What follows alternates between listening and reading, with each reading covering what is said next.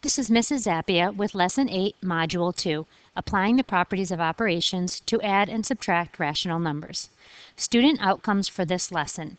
Students use properties of operations to add and subtract rational numbers without the use of a calculator. Students recognize that any problem involving addition and subtraction of rational numbers can be written as a problem using addition and subtraction of positive numbers only. Students use the commutative and associative property of addition to rewrite numerical expressions in different forms. They know that the opposite of a sum is the sum of the opposites. For example, the opposite of the quantity 3 plus negative 4 is equal to negative 3 plus 4.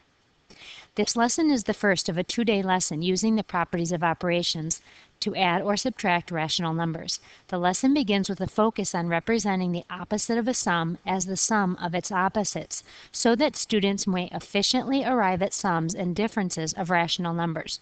The focus includes a representation of negative mixed numbers, so that students conceptualize negative mixed number as a negative integer plus a negative fraction. Our essential question for this lesson is, how is it helpful when finding the sums and differences of rational numbers to use the properties of operations? In example 1, the opposite of a sum is the sum of its opposites. The opposite of a sum is the sum of its opposite, and we're going to use a specific math example to show this. Let's say the numbers are 7 and negative 2. Then the sum, 7 plus negative 2 equals 5. Our rational number is 7 and negative 2, and the sum would be 5.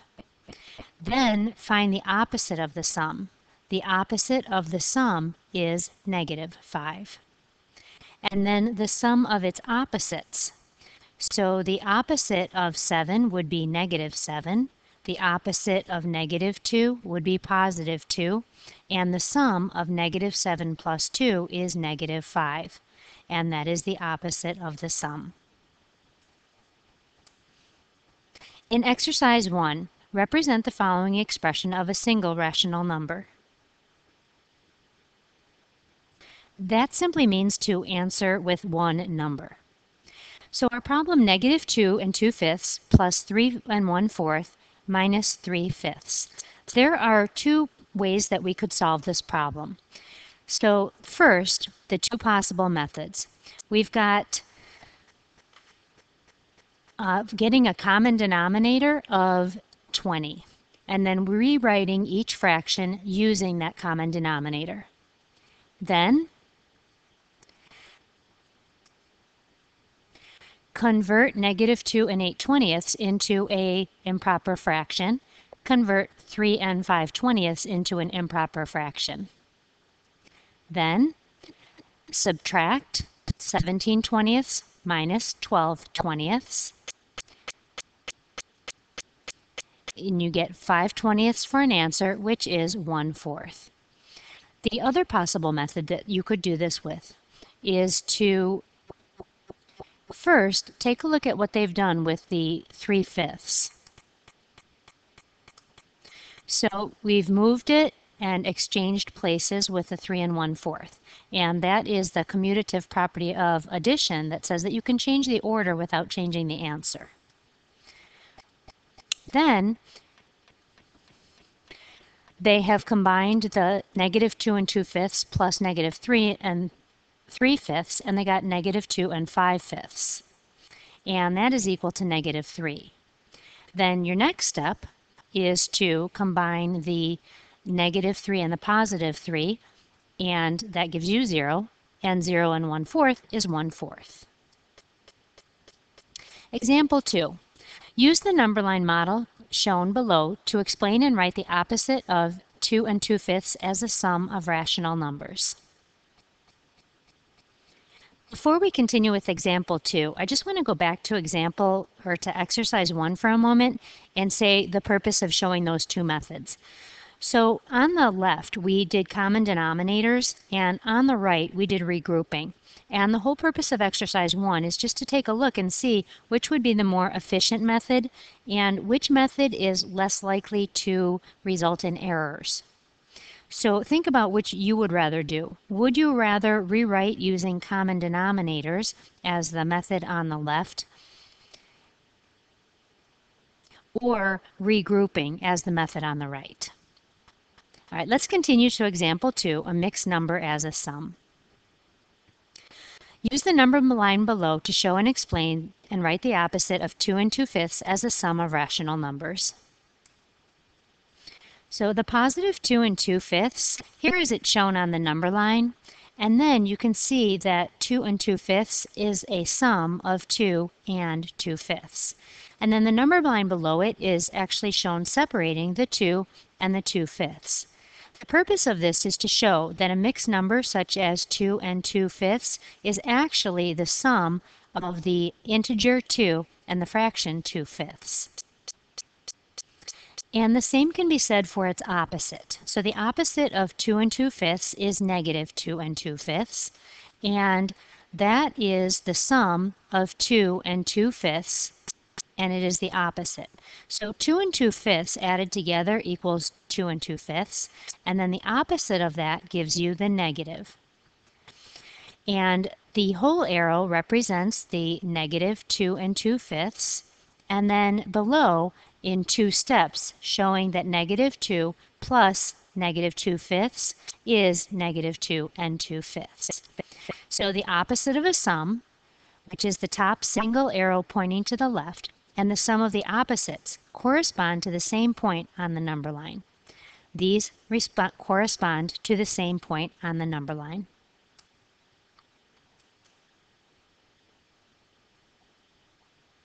Pause the video to complete exercise 2, then resume the video to check your answers. Rewrite each mixed number as the sum of 2 signed numbers. So negative 5 5/8 is the sum of negative 9 plus negative 5/8. Complete B and C and then check your work.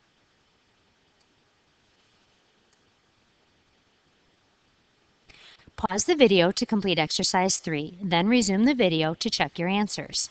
Represent each sum as a mixed number. In example A, negative 1 plus negative 5 and 1, negative 1 plus negative 5/12. The sum is negative 1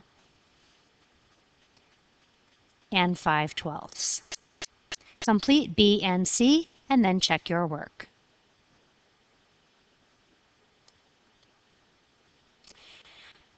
Exercise 4. Mr. Mitchell lost 10 pounds over the summer by jogging each week. By wintertime, he had gained 5 1/8 pound. Represent this situation as an expression involving signed numbers. What is the overall change in Mr. Mitchell's weight? Pause the video to complete the exercise and then resume the video to check your answer.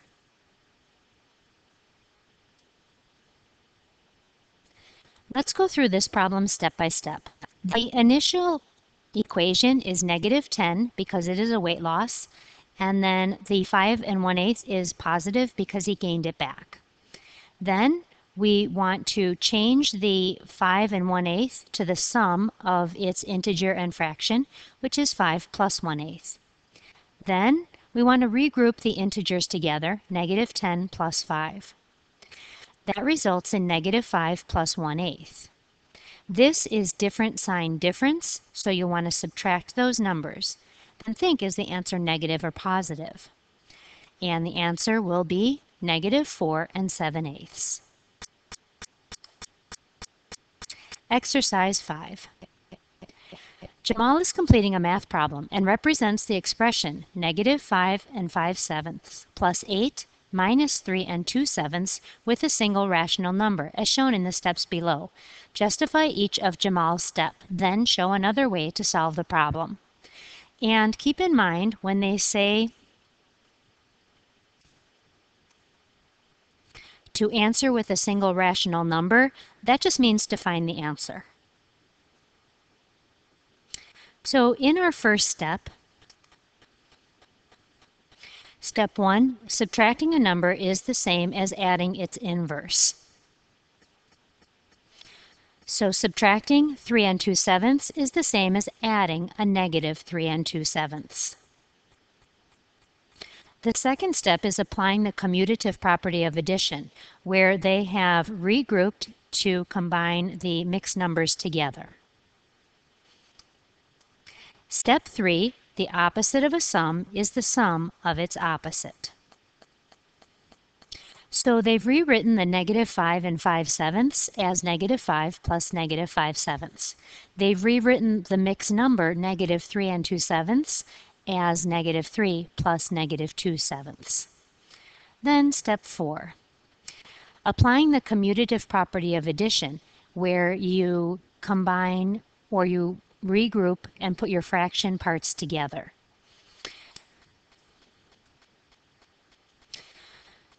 Then combine your fraction parts, and that gives you the -1. Step 5, apply the associative property of addition. The 5/7 and the 2/7 equals the 7/7, which equals the -1. In step 6, combine the -5 and the -1 to get -6.